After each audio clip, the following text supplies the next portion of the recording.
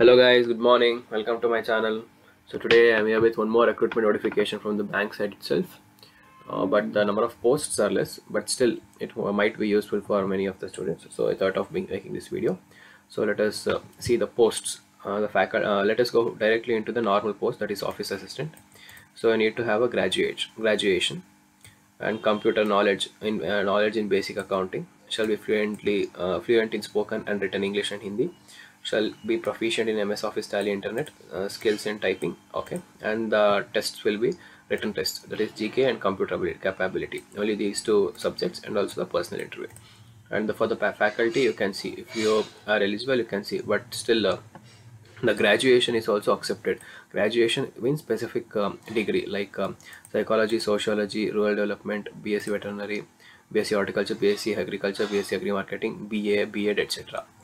Shall have a flair for teaching with computer knowledge, excellent communication skills, typing skills, and the portions are same: personal interview and demonstration, that is demo should be given.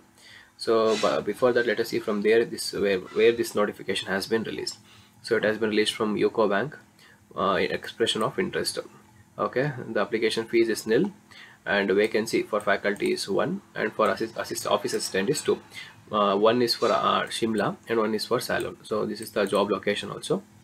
So all the job description has been given here, and also the salary will be 12,000, which may be revised for ensuring when amounting 10% increase will be there, and fixed travel allowance of 1,000 per month, and an annual medical allowance of 2,500 will be provided.